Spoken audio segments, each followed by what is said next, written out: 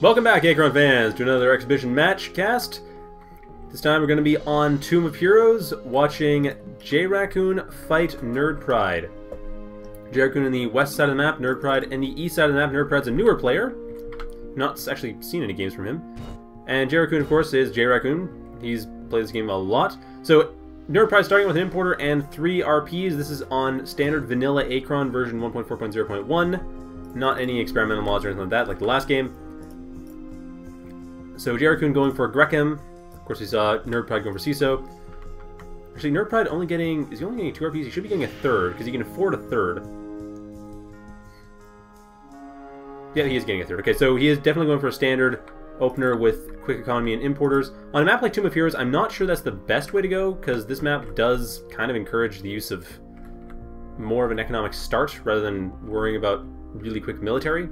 So I think in this case he might be not in the best position. I think he might be going a bit too fast on this, but he could pull it off. He might be able to pull it off. I don't think it would work very well on this map. It's fairly large. It's a large rush distance. So focusing on economy is a very safe strategy, which is exactly what JRaccoon is doing. He is getting his economy set up, getting his resource processor set up with his opening octos, and we'll be able to very quickly get enough money to get more octos and more RPs and all that, while sending one of the octos out to scout out nerdpride, while nerdpride is sending out special ops and marine, which is rather aggressive for a scouting move. He only really needs to send one. But still, it's not a bad move. It's just not strictly necessary. Anyway, getting another RP as well. His importer building up, and at this point he still has another minute and a half before he starts wasting time, because when he's full on reserves. So he could be fine for now. It's just still a bit of an early importer. And it's back at the 40-second mark, so JRaccoon just setting up his economy, and possibly changing his scouting? Yeah, he's moving his octo back to use for scouting. Anyway, nerdpride, both players knowing what the other one is playing, though nerdpride's scouting force is able to get further along.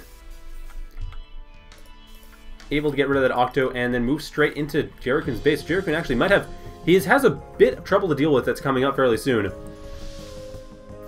However, he probably should be fine. He'll have a defender's advantage. He'll have more octos coming up in the meantime, so it won't be a problem. And right now, nerdpride is about to get to the point where his importer is no longer going to be getting reserves. He might want to build up a marine or a special ops or something. It's a small amount of LC, but it will make sure he's not wasting his reserves. And he's doing exactly that, building another special ops. JRaccoon, on the other hand, not building more octos yet. And where is that special ops marine team? They're right down here. That's where they are. So yeah, this special ops marine team is going to be a bit of a hassle if they're able to get through. But it looks like... is nerdpride just patrolling with them? No, he is definitely moving in. So one of the marines having scouted through in the future, not fighting or anything, just scouting around, seeing what JRaccoon has built. So knowing what he has, JRaccoon is still building up his economy. So both players going for economy. Like I said, neither player, which is good. This is what this map is built to be like. So neither player is trying to go for military very heavily.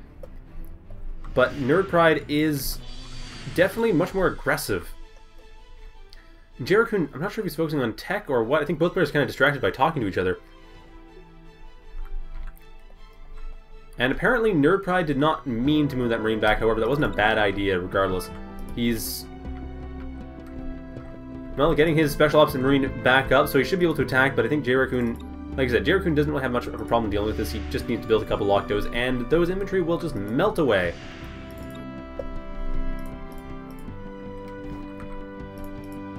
So here we go, nerdpride is building up some infantry.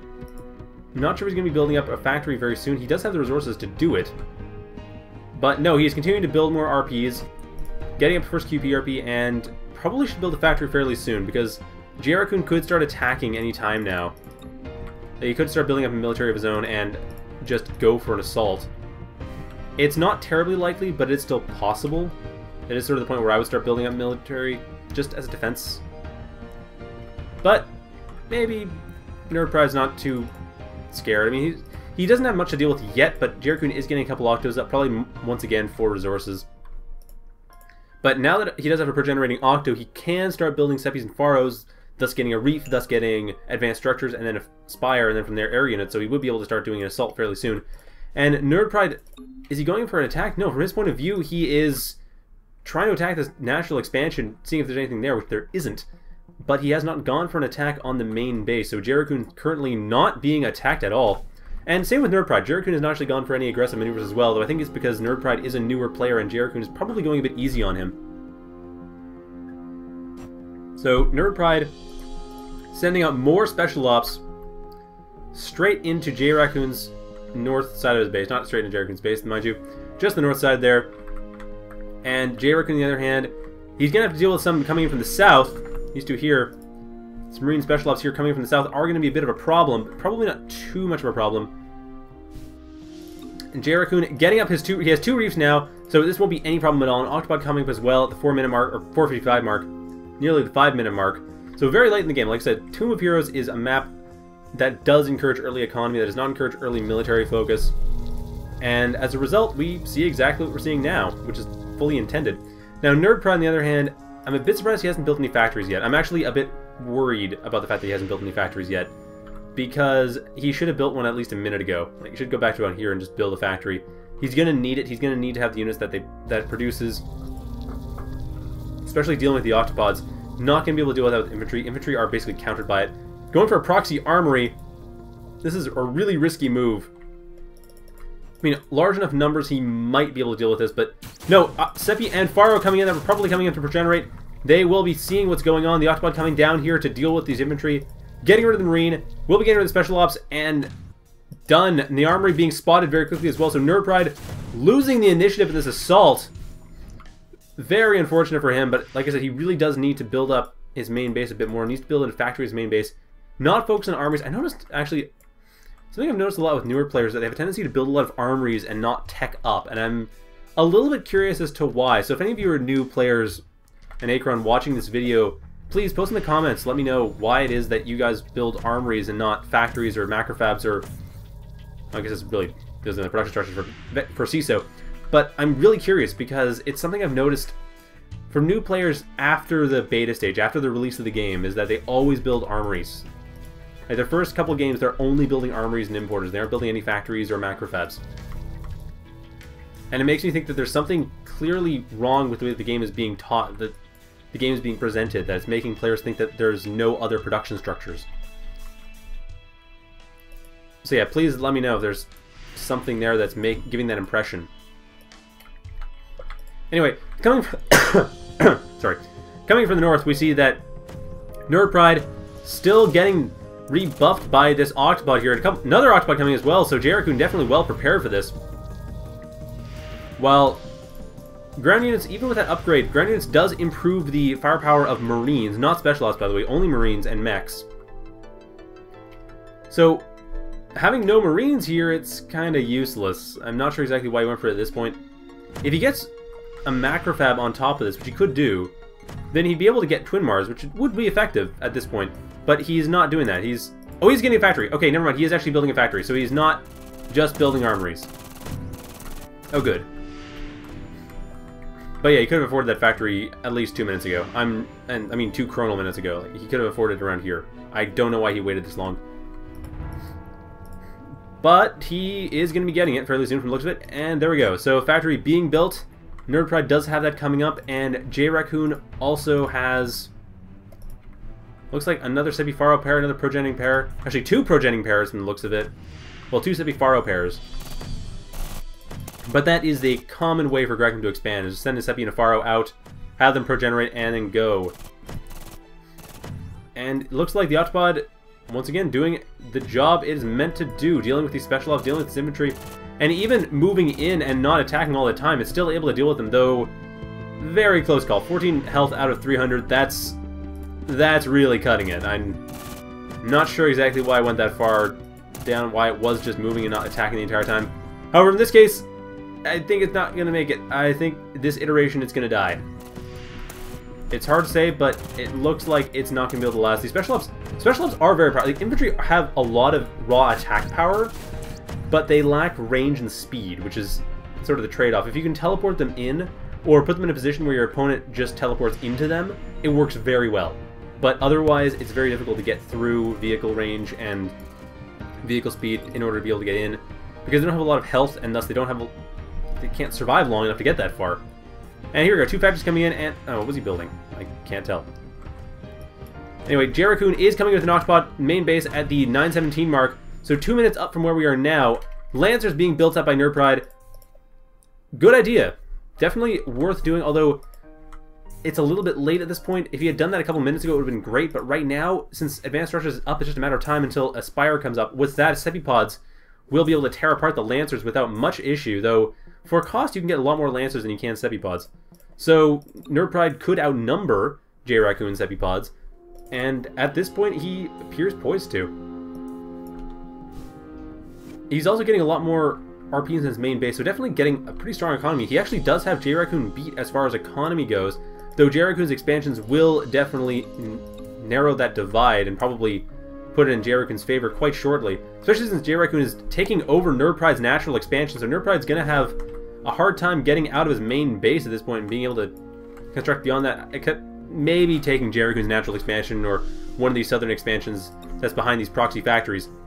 But beyond that, not really much you can do with that. So, Octopod coming in here, dealing with the Marines coming out, getting rid of one of the importers, gonna tear apart that armory very shortly. Sorry, that was a special ops. But tearing apart this armory very shortly, more special ops coming in. I can see why he's going for special ops. They are definitely stronger. They have better anti-ground weaponry, and they're a lot tougher than Marines. However, even with that, the Octopod's not going to go down. It's not going to go down quickly, so this army's going down. But at the same time, Lancers coming in to JRaccoon's base at 10:18 mark. And this is from Ramark's point of view. JRaccoon actually is 30 seconds down from here. So his Lancers doing quite a bit of damage, but JRaccoon will have time to prepare for this. But he does not... He's not getting any Seppies. Why is he not getting Seppies? This is exactly what he needs to get. He has to do it actually a minute down from here. Go back to the 9-minute mark down here and build some Seppies. That's what he needs to do. That will get rid of these Lancers, no problem. But he is... Why is he not doing that? He's going back. Is he doing this? He is. He is, in fact, getting Seppies. Okay, good. So he will be able to help, at least, should be able to get rid of the Lancers. He's also getting his economy very strong, getting a lot more Q Plasma. I'm a bit surprised he doesn't have any Spire yet. A little bit shocking at this point he doesn't have that. But the Autobot dealing quite a bit of damage to nerdpride's base, so really just a matter of time. But with these Lancers coming in here, that's at the very least a good distraction. One of the Lancers going down, another Lancer going down as well. So these Seppies are doing exactly what they were meant to do. And the Autobot's still dealing a lot of damage to that armory. So JRaccoon, regardless of nerdpride's assault, is tearing apart nerdpride's base, slowly but surely. And there's not much that's being done against it. But more Lancers coming in. I'm a little bit surprised that's all he's... No, he's building ATHCs now. Okay, good. About to say, it's a little bit surprised that all he's building is Lancers, but with ATHCs, that is going to be some effective support. However, these Lancers have got to be careful. Seppies have really good splash damage or splash radius. So the Lancers are too close together. Of course, they're going to take a lot of damage altogether, and that would kind of defeat the purpose of using that. So these Seppies are going to be essentially deterring these Lancers from going into the base, but with the ATHC support, that should help. Might not necessarily do it though, but if you manage to distract the Seppies and possibly kill them with the ATHCs, then the Lancer should be able to go in from another angle and deal with the base. But no, he's going for just a straight attack. The Lancers are not that well spread out. These ones over here are going to be taking a lot of damage together, but the Seppies going down too quickly. Not enough Seppies were built to deal with this. JRaccoon not quite defending himself well enough, and the Lancers able to tear apart everything in this base. Once that Autobot is down, everything else is going to go down with it. And there's the last Seppi, the one that was in Progen mode, going down shortly as well. JRaccoon 30 seconds down from here, but still not able to build up anything for it. I think he might be trying to build another Seppi, but he is... Now he's mainly focused on these proxy bases. Now, of course, nerdpride's main base has been torn to shreds, but he still has a resource base, and he still has these factories here, and those are his main points of focus. That's where he's getting a lot of units, and that's where he's getting all of these Lancers, tearing everything to shreds. Yeah, this is... I think JRaccoon is done at this point. Nicely done with the Lancers, though. I have not seen Lancers in a while, and I'm quite glad to see them. They're a good unit. I just don't see them very often. Like, no one really builds them much, and they're not something that comes up. So, glad to see them. Hope to see more of them. But I'm just a little bit surprised that they've only recently been showing up. It's a little bit bizarre. Anyway, JRaccoon, however, does still have a bit of a chance, getting a dome, getting his chronoporting as well on a causally independent base, so this could do it. He has a lot of Q plasma, but he's going to need to either have like 24 or so Seppies or a bunch of Seppipods. And he has neither.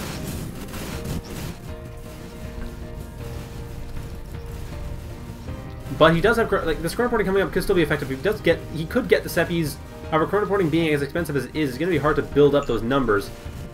One Pharaoh, that's Pharaohs, not Seppies. Well, Pharaoh and Pharaoh. Getting a Spire, however, this will allow him to get the Seppipods, and that will be much more effective.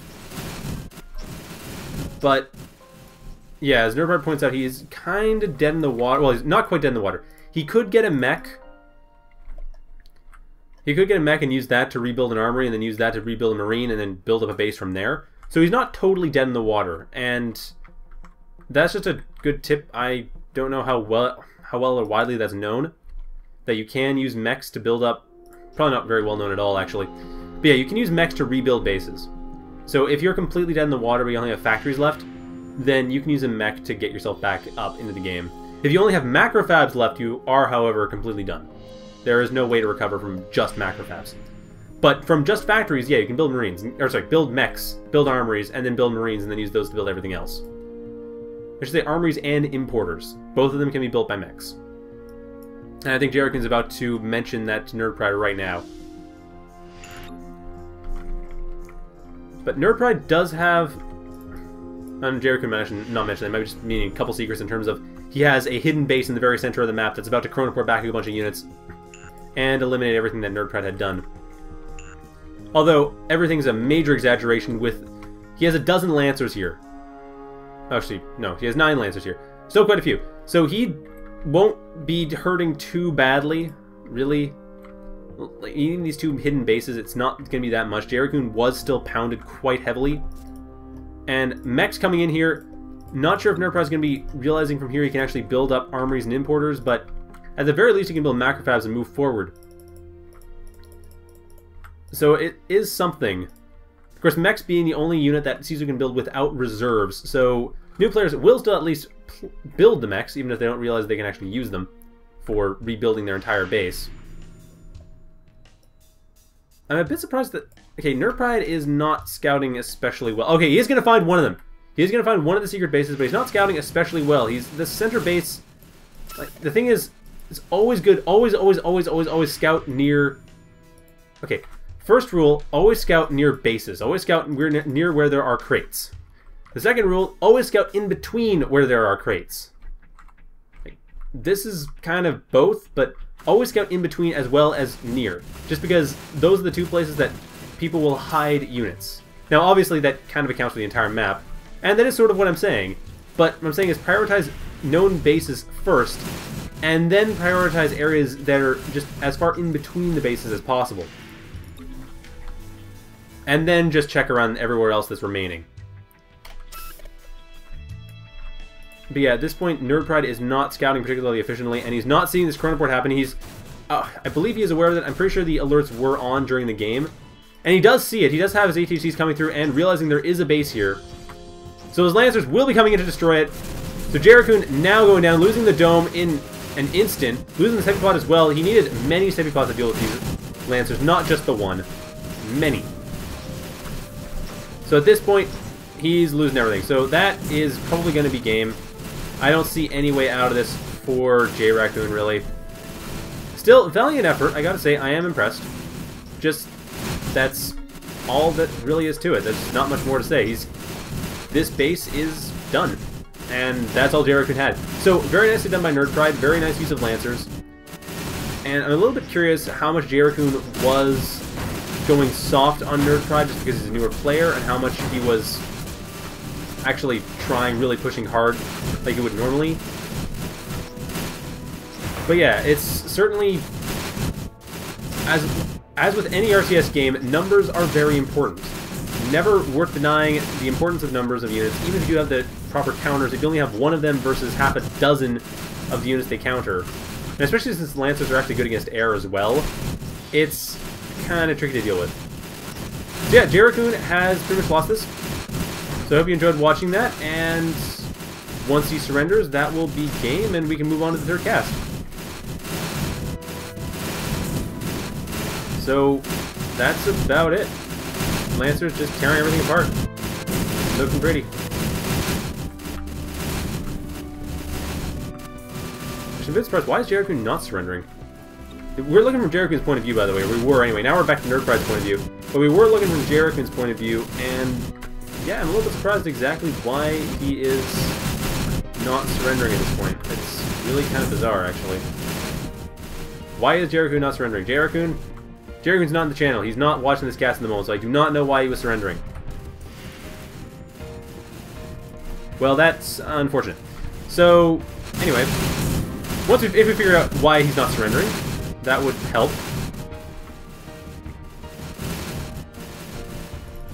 I mean, unless the replay borked at the last minute, but I think JRaccoon's done.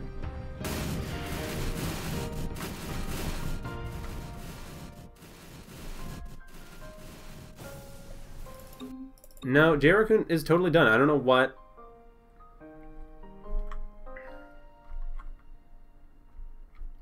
I'm not sure what's exactly supposed to be going on from here. Like I said, I'm suspecting that something has gone wrong, that something's borked, but I'm not sure what it is. But at this point it looks like JRaccoon has lost this game.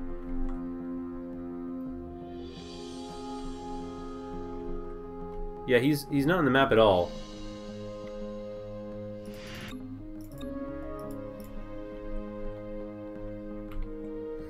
Not sure what exactly is going on here. From JRaccoon's point of view, there's only a small amount of damage being dealt in the unplayable past right after this chronoport, and beyond that, and probably wasn't the chronoport, probably just the assault, the initial defense against that assault, the Lancer assault. And there's not much coming else beyond that, so I think that's gonna be game.